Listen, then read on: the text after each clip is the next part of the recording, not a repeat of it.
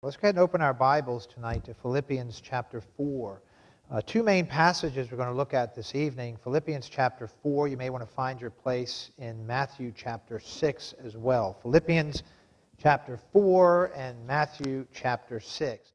We're glad to be able to be a part of your evening tonight as the Lord works in our hearts. Philippians chapter 4 and verse 5. Notice, let your moderation be known unto all men. The Lord is at hand. Be careful for nothing, but in everything, by prayer and supplication, with thanksgiving, let your requests be made known unto God. And the peace of God, which passeth all understanding, shall keep your hearts and minds through Christ Jesus. We'll stop there, and we'll go ahead and pray. Father, we thank you for this evening. Thank you for your word. Lord, we're grateful that you have the answer to everything that we need for this life and for the life hereafter. And so I pray as I preach the message that I truly believe you've led me to preach tonight, that you'd please fill me afresh and anew with thy Spirit, lead and direct my thoughts and my words this evening, and may your word go forth with power and clarity this evening. Please help us, Lord. I do pray if someone's listening tonight that does not know the Lord Jesus Christ as their Savior, that tonight would be the night that they get that settled and trust Christ. But Lord, I know this message is primarily to believers, and so I pray as we look at another one of man's problems that you'd give us victory in this area of life. And so please help me, I pray, in Jesus' name. Amen. Years ago, the story is told about a husband and wife, and this is a familiar story and a true story, that after years of raising children, they had just watched their last child, their son, get married. And they were now empty nesters. And my wife says amen. Now, I know sometimes we say amen. We love our children. We do. We miss them dearly. We had a wonderful time with them. But it is that next stage of life. And the couple was sharing with each other some of the struggles that they were going through, adjusting to their new situation. It was hard for them to go to bed at night without keeping an ear turned to the door as they did before, as they waited for their son to come home. It was hard for them to sit there at the dinner table and not wait for him for meals and things like that, and to look at the empty seat and so forth. The house was much quieter, just a different kind of situation. And the mother especially was somewhat sad at the thought that he was gone, her son. And as they were discussing this back and forth, the husband and wife, her husband turned to her and said this, "But honey, now your worries are over." And she replied saying this, "Yes, dear, but you know that I'm not happy unless I'm worrying." You know, many people's lives, though not necessarily saying those words, would testify to that same fact. That it seems like their life is routinely characterized by worry. That worry is a part of their lives. That's just what they do. By the way, does that describe you? Would you consider yourself a worrier? Would you think of yourself as somebody who gets all uptight over certain things? By the way, there's lots to worry about today. Life is not as simple as it used to be with all the information we get, with all the news we get. I mean, think about what's going on even this day as we are dealing with the coronavirus pandemic, as we're watching the economy stumble, as we're looking at the stock market had dropped, I think, about a third over the last few months. We're seeing the supply chain and how it's now becoming hard for food to get from the farm to the stores. How are you dealing with all of these challenges? Are you wringing your hands and worrying? Well, God has the answer for that. You know, for a few weeks now, we've been looking at the subject of God's answers for man's problems. And we're seeing that there are certain problems that every human being in every culture, in every time period have faced. And we talked about the fact that they're not new. They're not novel to this age. They may have a different face or a different name, but these problems that mankind typically deal with have existed since the fall of man. And we've been talking about the fact that for all of these problems, God has the answer. His Word does have the answer. All Scripture is given by inspiration of God and is profitable for doctrine, for reproof, for correction, for instruction in righteousness, that the man of God may be perfect, thoroughly furnished unto all good works. God's Word has the answer. And we looked at several different problems already, just kind of beginning this series a few weeks ago. The first one we looked at was man's problem of suffering. Why do we suffer, and how do we deal with that as believers? Then we look at man's problem of guilt. What is guilt? Is guilt a good thing, or is guilt a bad thing? We talked about that as well. Then last week, I believe it was, we dealt with man's problem of disappointment, how you and I always have to deal with being disappointed in people and in things. Now tonight we're going to look at man's problem of worry. Worry. You may say, well, I'm not a person that worries. Maybe you're not, but you still have to deal with it. You still have to deal with that struggle and all the challenges that we face in this world that we might fall into worrying.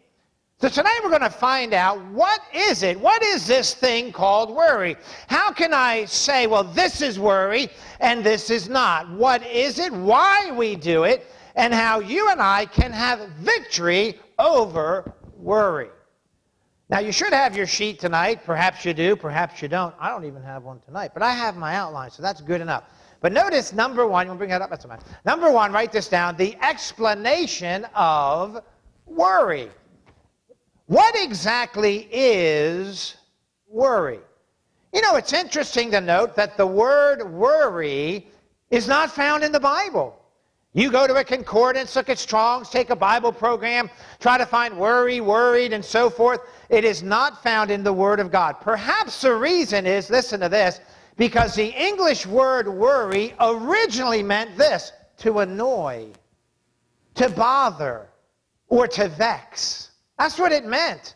Even up until 1828, I typically use the Webster's 1828 dictionary to look up the word, and I looked it up. I was surprised to see what it said. It defined worry as to tease.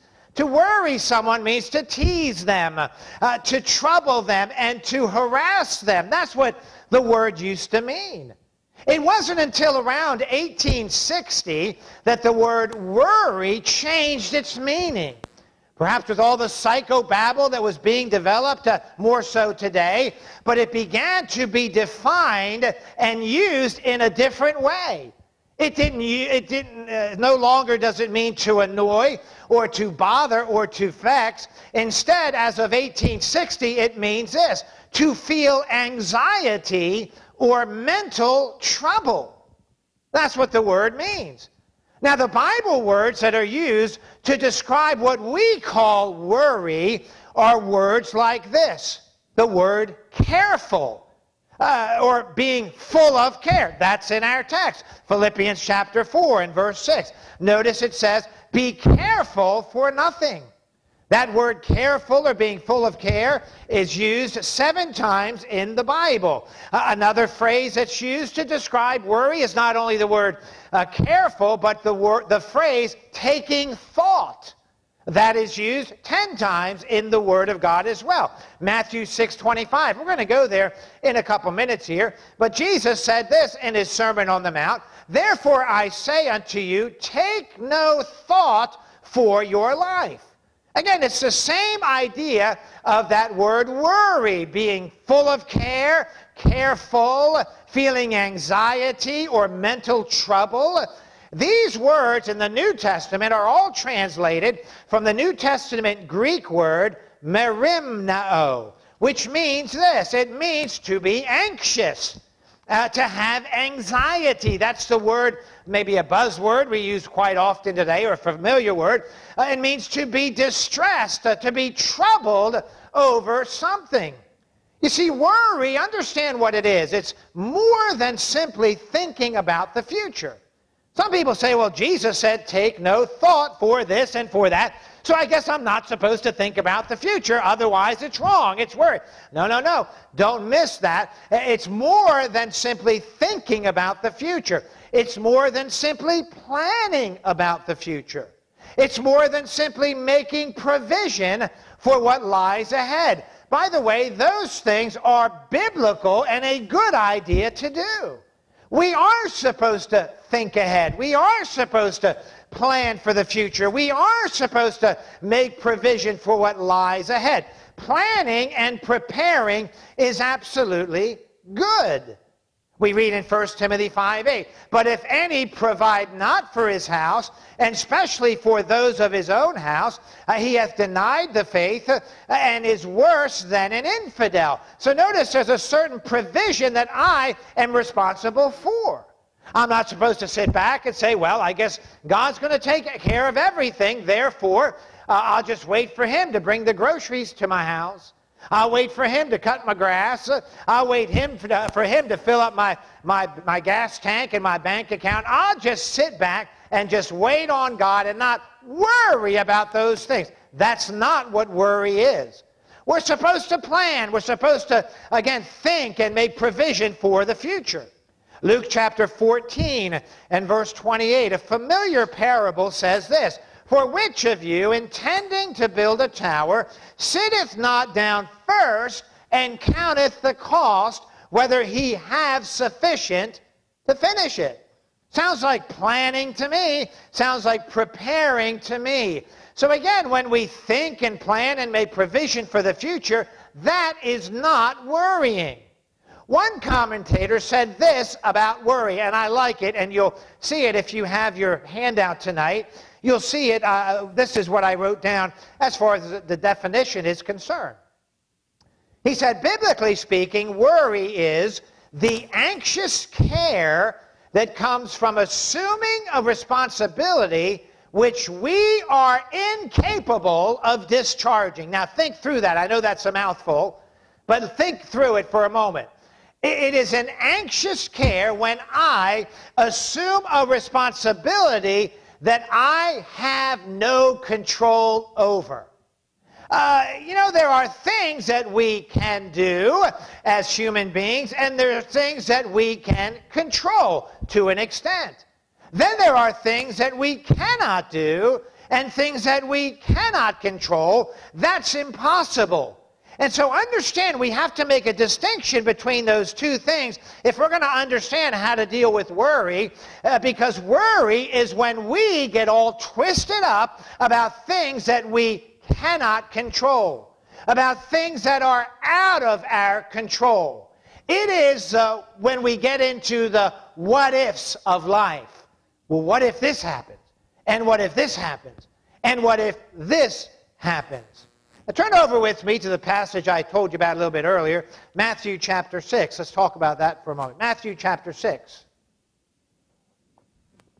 This is exactly what the Lord Jesus Christ is trying to teach his disciples in this Sermon on the Mount. Notice verse 25. "Therefore I say unto you, take no thought for your life, what ye shall eat or what ye shall drink, nor yet for your body what ye shall put on. Is not the life more than meat, and the body than raiment? Behold the fowls of the air, for they sow not, neither do they reap, nor gather into barns, yet your heavenly Father feedeth them. Are ye not much better than they? Which of you, by taking thought, can add 1 cubit unto his stature? And why take ye thought for raiment? Consider the lilies of the field, how they grow. They toil not, neither do they spin. And yet I say unto you that even Solomon in all his glory was not arrayed like one of these. Wherefore, if God so clothe the grass of the field, which today is, and tomorrow is cast into the oven, shall he not much more clothe you, O ye of little faith? Therefore take no thought, saying, what shall we eat, or what shall we drink, or wherewithal shall we be clothed? For after all these things do the Gentiles seek. For your heavenly Father knoweth that ye have need of all these things. But seek ye first the kingdom of God and his righteousness, and all these things shall be added unto you. Take therefore no thought for the morrow. For the morrow shall take thought for the things of itself. Sufficient unto the day is the evil thereof. Now, I read that whole thing for a reason. I know it's a familiar passage, but I want you to think for a moment, or notice for a moment, and maybe you have already, but I didn't until I started putting this together, of how many times we see the words take and thought. Sometimes take thought or take no thought. Notice verse 25. Therefore I say unto you, take no thought. Verse 27. Which of you by taking thought? Look at verse 28. And why take ye thought? Look at verse 31. Therefore take no thought. And then verse 34. Take therefore no thought. Notice how many times Christ is saying it. In other words, don't be so filled with anxiety. Don't be full of care over these things. He's not saying don't think about them. He's saying don't get caught up in the what-ifs of life. What might happen, what could happen, things that you and I have absolutely no control over. Now, in this passage, we see two general areas that the Lord Jesus Christ is speaking of about worry. The first one, and these are areas that you and I have to guard about worry as well. Number one, or letter A, is this: material provision. Notice verse 25. Therefore I say unto you, take no thought for your life, what ye shall eat, or what ye shall drink. Verse 28 is talking about things that are tangible here. Eating, drinking, things like that. Verse 28 talks about why take ye thought for raiment. That's clothing. Look at verse 34. Kind of sums them up again. Therefore take no thought, saying, what shall we eat, or what shall we drink, or wherewithal shall we be clothed? You see, when Christ is speaking of what we eat, and what we drink, and our raiment, and what we put on, what he is speaking of is the material things in life. Things like food and clothing, things like shelter, things like furnishings for our homes, things like our bank accounts, things like financial investments. Again, it's not wrong to buy food. It's not wrong to purchase clothing. He's not saying don't think about those things. It's not wrong to stock your cupboards with food. It's not wrong to save money for the future. Again, there are biblical principles about doing those things. We worry when we fret ourselves with questions like this. Well, what happens if the meat supply runs out? Questions like that. I don't get this. I don't understand people's thinking. Maybe probably I'm the weirdo. But I didn't understand when this corona, and by the way, I feel bad for those that have lost people from the coronavirus or that caught it and got sick. I'm grateful that I haven't. But I don't understand how people think. Why did everybody run out and get toilet paper?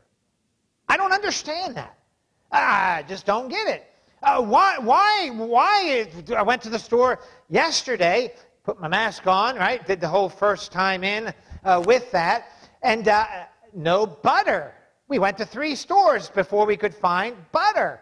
And I thought, I don't get it. And then ground beef, you know. Just certain kinds of ground beef. You know, wasn't there. Went to several stores. Again, and I know what is the supply chain and those things. I get all that. But I'm just saying, we could fret about, oh no, what if this is my last hamburger? You know, oh no, what if I have to use the phone book or something like that? Anyway, I'm just saying, you know, we fret over that's the thing my dad used to say, by the way. But we could fret. See, it's not about buying something or planning. It's about when you and I fret about things out of our control. What happens if the stores close down? Things like this. What happens if a tornado strikes my house?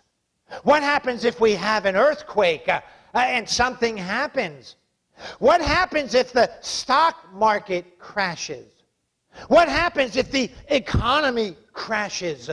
What happens if my workplace shuts down? What happens if my job lays me off? We fret about these types of things. That is worry. Those things I'm talking about are things out of our control. We fret about things like this. Who will watch over my kids in college when I send them off? By the way, the first child to leave our house to go to school was Justine. And let me tell you something, that was a tough thing. Bringing her down there, and she had been in our house for all those years, and we were a very close family. That changed the whole family when she had gone down there, just because one person was gone. But when we went down there, I'll tell you what, one of the hardest things my wife and I had to do was drive away and look at her and see her through that window and know we're leaving her, in our mind, to the wolves. It wasn't to the wolves, but I'm just saying, that's what worry does. What's going to happen? Who's going to take care of her? Dad's not there. Mom's not there. Is she going to be okay? You see, all of that. People do that when they have children, newborn babies. They get all fretted and worried over, will my child get sick? Are they going to come down with some disease? Is something going to happen to them? Sudden infant death syndrome, those types of things. Oh no, oh no, oh no, oh no. That is worry. You see, when we get all twisted up about things that we cannot control, that is worry. And we can do that about tangible, material things. But there's another thing he talks about. Not only is it the first general area that we can worry about, that we see in this passage anyway, material provision. Am I going to have enough? Am I going to do this? The second general area we can worry in is the area of our, make sure I read it right, our physical health. You say, where do you see that? Look at verse 25.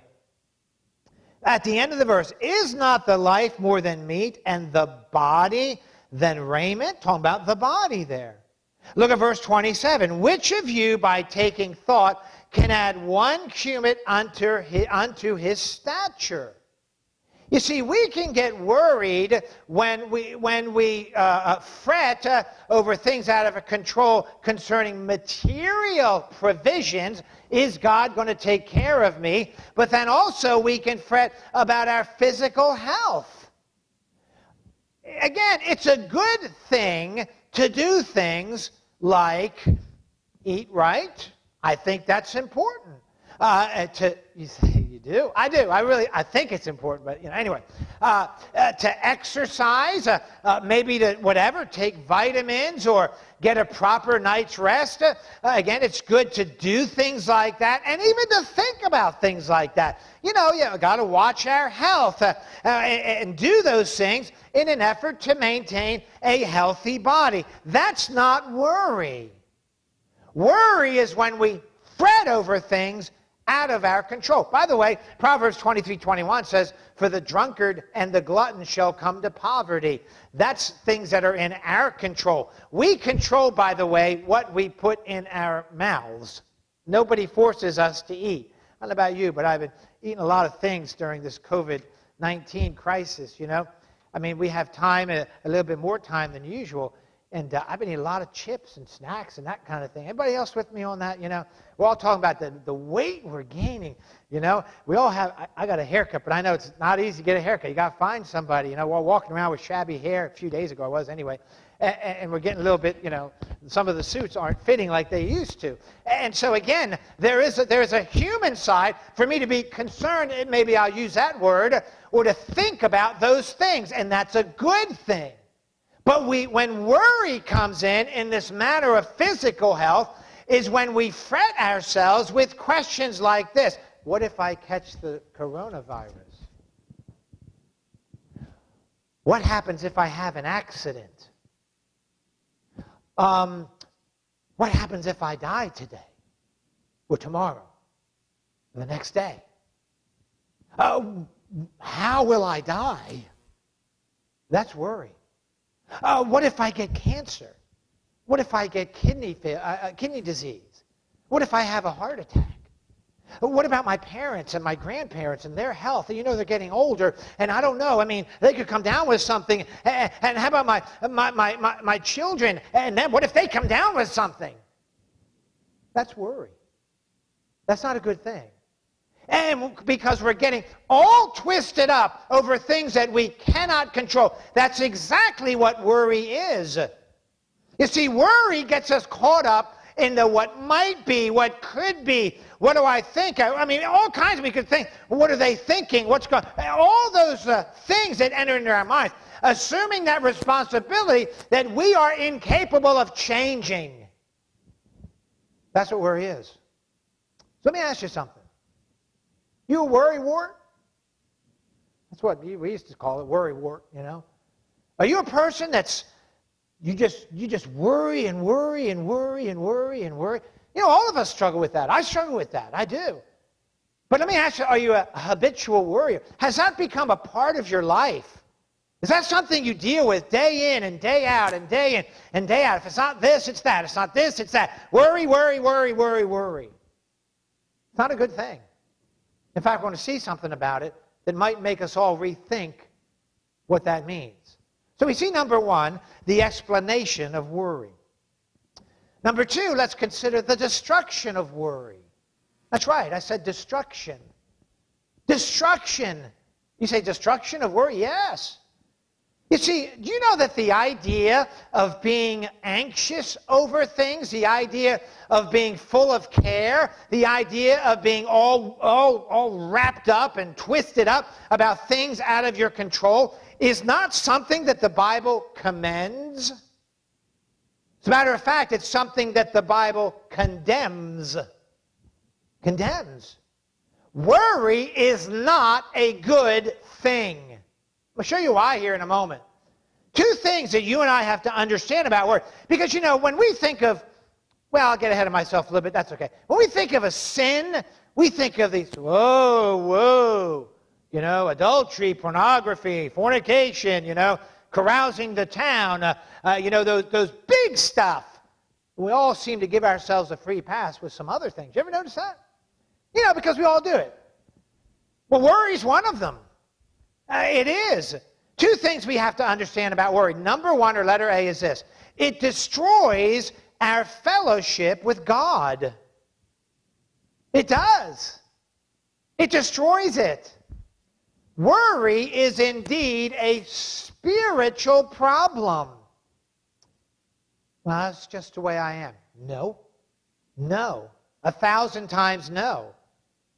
It is not just the way you are. You choose to do it. But more than a spiritual problem, watch this. I'm going to justify what I'm going to say here. I'm just going to go ahead and throw it out there. I gave you a kind of an indication of what I was going to say a moment ago. Worry is a sin. It is. Now I'm helping myself tonight because I have the same world that I live in, you do, the same things. You know, I have a mom that's older, and, you know, you start thinking about that. I have kids and grandkids, and, you know, if you're not careful, here we go, down the worry wart lane, if you will. It is a sin. You see, the Bible does not deal with worry as merely a personality weakness. It doesn't deal with worry as a bad character trait. It doesn't deal with worry as an oops, or, well, a little failure there. No, the Bible deals with it as a sin. And I'll prove it to you. Here's why. Understand, you understand this. God clearly commands his children not to worry. I read some to you, Philippians 4:6. Be careful for nothing. That's a command. It's not a, hey, you know, if you can, you know, I know you've got a lot of pressure in 2020 and all the things that are going on, and I know this is a lot for you, hard to handle, so, you know, if you could try not to worry, that'd be wonderful. No. He says, be careful, be full of care, be anxious for nothing. Matthew 6:25, two verses I've already read. Take no thought for your life. Don't be worried about your life. John 14:1, Jesus said, let not your heart be troubled. It sounds like a command to me. Psalm 37 and verse 1, fret not thyself. That means when I fret, I'm disobeying God. 1 Peter 5:7, we're going to deal with this a little bit later. Casting all your care upon him These are commands. Can I ask you, when God gives us a command and we do not obey it, what's that called? Sin. I heard you all say it at home. It came through the camera. Sin. That's right, S-I-N. Worry. So why? Let me ask you this: Why is it a sin? Why is it such a bad thing? I can't help it. Look what's going on.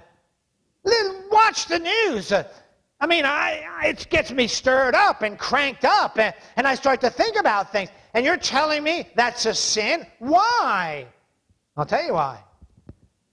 Because worry assumes and implies some untrue things about God. But it does. It is worry, watch this, is a defamation of God's character. It is. Don't miss it. It implies that God is ignorant of our need. It implies that God is not concerned with our need. It implies that God will not take care of us. It implies that God has somehow forgotten us. It implies that God will not make good on what He has promised us. In essence, it is calling God a liar. It is implying that God is not trustworthy. That and more is what worry declares. Well, I never said that. You don't have to say it. That's what you're doing. And that's what I'm doing. That makes it a serious thing. So we must first of all honestly face the fact that when we give way to worry, anxiety, anxious care, full of care, to a concern over things that are out of our control, we are both disobeying and displeasing and even sinning against our Lord. That's what we're doing. And by the way, all sin is to be dealt with the same way. There's only one way to deal with sin, and that is this: to confess it to God and forsake it. 1 John 1:9, if we confess our sins, He is faithful and just to forgive us our sins and to cleanse us from all unrighteousness. Can I ask you something? How many times have we, I'm including myself in this, have we really confessed to God verbally, Lord, I worried today, and that worry was sin, and it was wrong, and I broke my fellowship with you, and I'm confessing that. Please forgive me. How often do we do that? Now, I don't know about you, but I don't do it often enough, because I've accepted it. I just did it, and it's gone, and boom, okay, I'll just move on now. That's not how we deal with sin. We don't deal with any other sin that way, and that's why we can't deal with worry that way. You see, if we are constant worriers and we haven't dealt with it by talking to God, and I'm going to mention a little bit more about that in a moment here, then we are not right with God. Pretty strong words, but true. So worry destroys our fellowship with God. But there's a second thing that worry does, and that is this: it deteriorates our physical body. It does. Persistent worry takes a toll. It is a crippling sin, and I mean that literally. It can stifle us. It can change our attitude. It is watch this, it is a fruitless exercise, isn't it? That's why Jesus said in Matthew 6:27, I don't know if you're there, which of you, by taking thought, can add 1 cubit unto his stature? Okay, let's everybody worry about something that we can't control. Worry real hard. I mean, real bad. I mean, do as much worry as you can put into it. And then ask yourself, did that change anything? The answer is it didn't. Do you know what it did to you and me? It made us a mess. An absolute mess. It accomplishes nothing except to destroy the worrier. And those around you too. In a recent article, How Worry Affects the Body, the author writes this: chronic worrying can affect your daily life so much that it may interfere with your appetite, lifestyle habits, relationships, sleep, and job performance. Many seek relief by engaging in harmful lifestyles, habits such as overeating, cigarettes, or using alcohol and drugs. The article goes on to say, daily excessive worrying causes the body's sympathetic nervous system to release stress hormones such as cortisol. These hormones can boost blood sugar levels and triglycerides. Stress hormones can have serious physical consequences, including suppression of the immune system, digestive disorders, muscle tensions, short-term memory loss, premature coronary artery disease, and heart attack. They can lead to depression and even suicidal thoughts. The point is this: worry deteriorates your body. It takes a physical toll. We've all been there. Sleepless nights when we can't stop thinking about something that we're worrying about, and we can't change it, but it keeps running through our mind and running through our mind. We lose sleep. We either have loss of appetite, or we just eat, or whatever it may be. We have these so-called vices, if you will, to try to get us to forget about what's happening. You see, worry also affects people around you. It'll affect your friends. It'll affect your spouse. It'll affect your children. You see, there is nothing, absolutely nothing good about worrying. Can I ask you tonight, are you destroying your life and yourself and your spiritual walk with God and your fruitfulness for God through worry? So we see the explanation of worry, number one. We see, number two, the destruction of worry. Again, the explanation is two ways we worry: over material provision, physical health.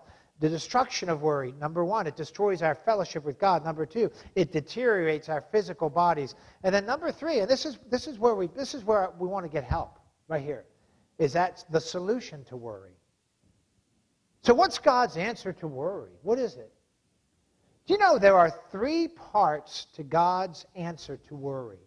I'm going to give them to you, but understand, they have to all work together. You can't just have one or two or one and the other. We have to have all three of them. What are they? Here I am. Here's this world that I look around, and really if we live by sight, it is a hopeless world with death and disease and aging and all the things that are going on. It's hopeless. How do I get over that as a believer? How do I get through this worry? Well, there's three ways again. Number one is this. Now, please, as cliche as this may sound, don't just let it fly by, because the first one's going to sound so cliche. And that is this. The first part is this: faith. Faith. Isn't that what Christ was trying to say in the Sermon on the Mount to these disciples? Again, verse 25, take no thought for your life, what ye shall eat, or what ye shall drink, nor yet for your body, what ye shall put on. Is not the life more than meat, and the body than raiment? Behold, the fowls of the air, for they sow not, neither do they reap, nor gather into barns, yet your heavenly Father feedeth them. We understand what he's saying here, right? He's saying, look, God takes care of birds. He takes care of all of the natural world, and we are the crown of his creation, the one he extends his love to us so much that he sent his son, the Lord Jesus Christ, to die for our sins. And you're telling me that he'd care about the birds more than he'd care about us? That's a faith problem. We don't believe him. You see, the antidote to worry is simply trusting God. Now, we must have faith in two things. Here they are. Number one is this: faith in who he is. Jesus said in John 14:1, let not your heart be troubled.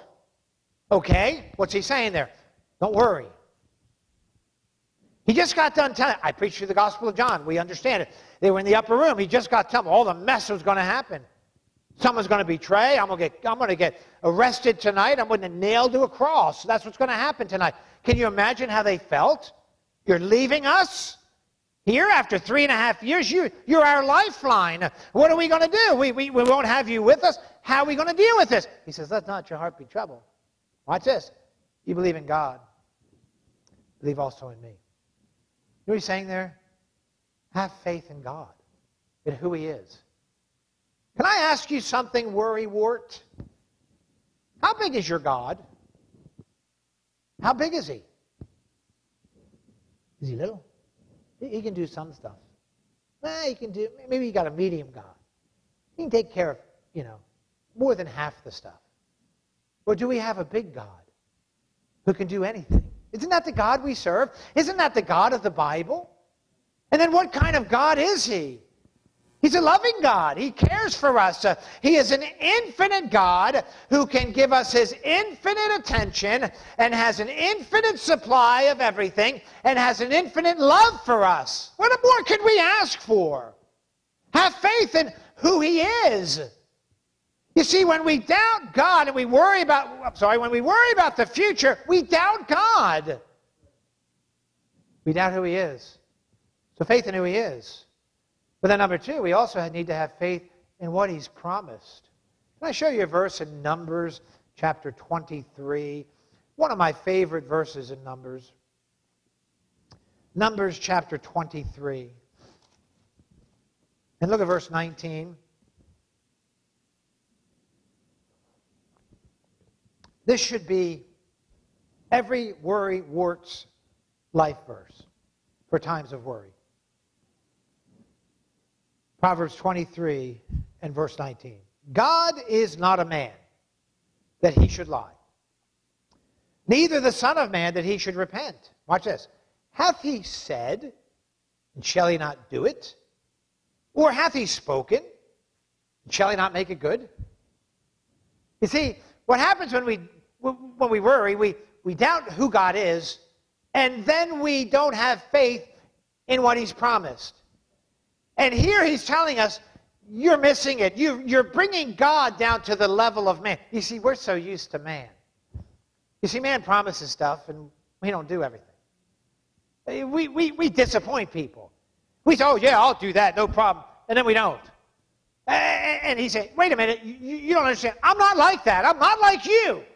I am God. If I said it, I am going to do it. By the way, that also means that if we're going to have faith in what He's promised, we have to know what He promised, which means we have to know the Bible.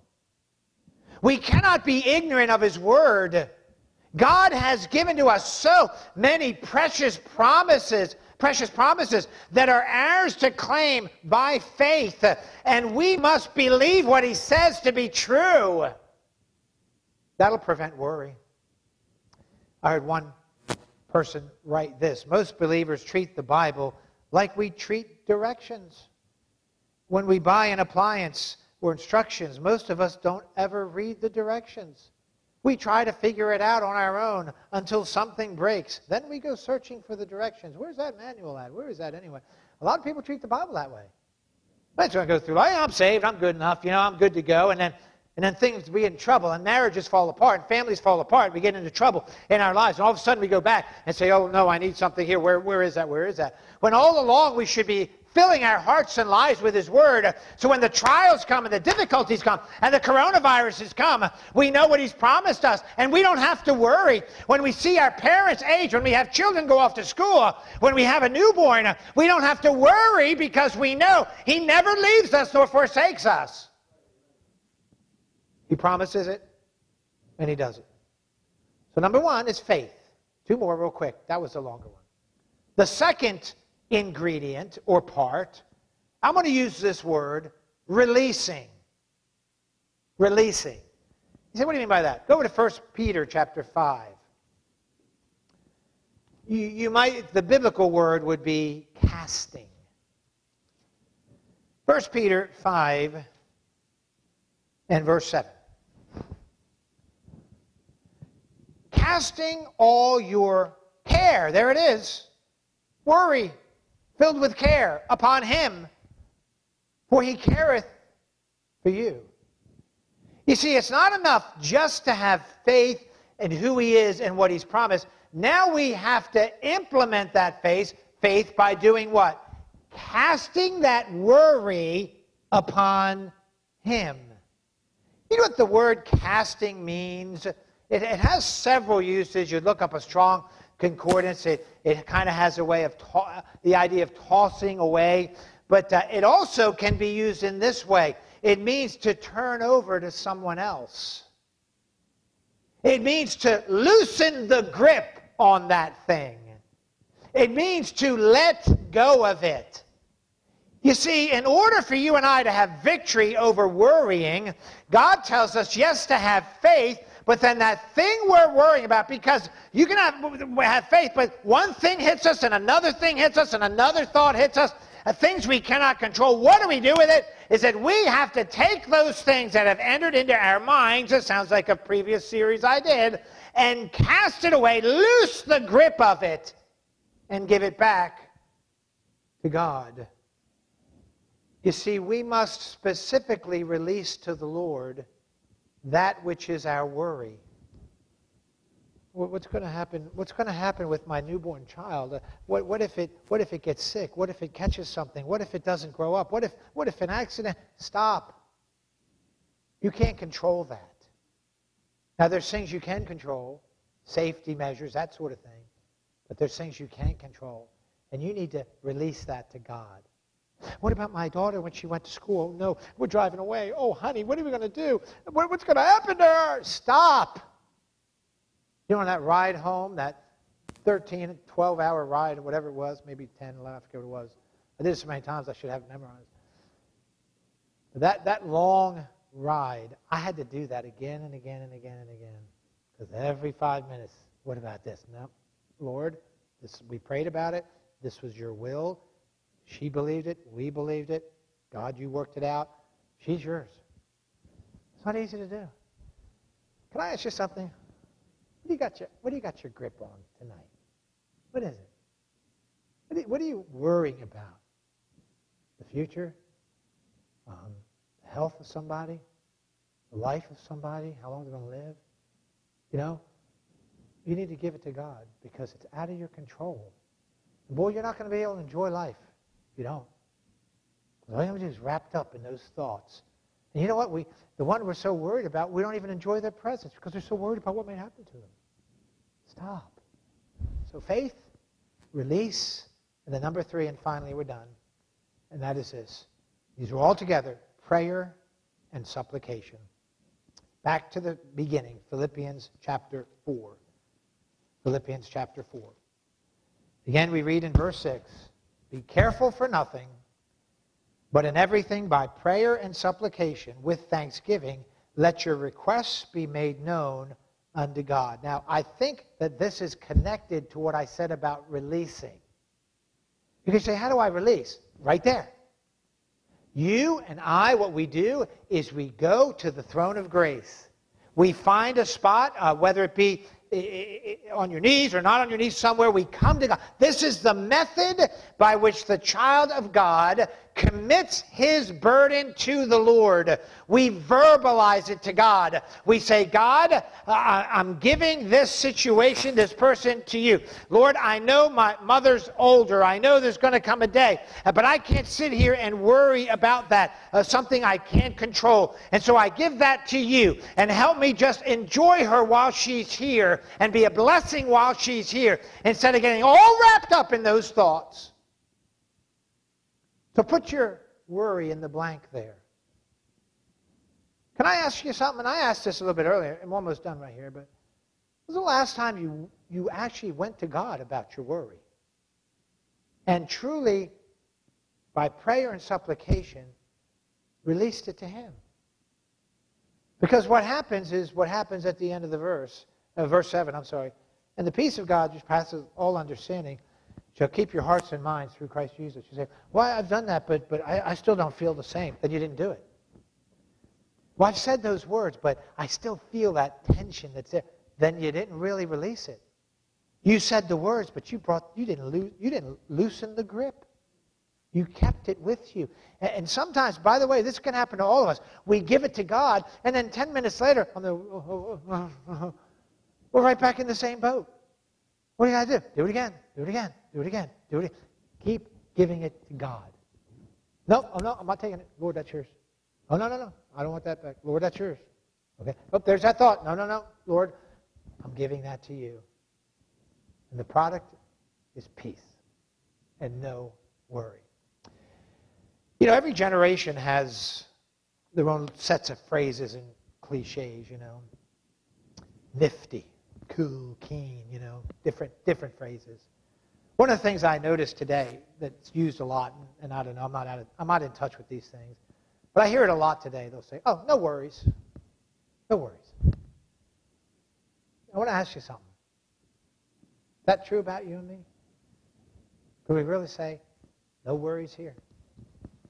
No worries. Or are you worried? See, God has the answer. He has the answer. Faith, releasing, prayer, and supplication. And if you're not walking around with the peace of God that passes all understanding, then perhaps one of the problems is you're holding on to some thoughts and you've put a burden on you that's out of your control. Can I encourage you tonight? Give it to God. Give it to Him. He'll take it. Well, I don't want to do that to Him. No, He'll take it. That's what He says. Cast your care upon me. Why? Because He cares for us. I'll take that. I got it. I got it. And He does. And He'll help us. Amen? All right, let's pray.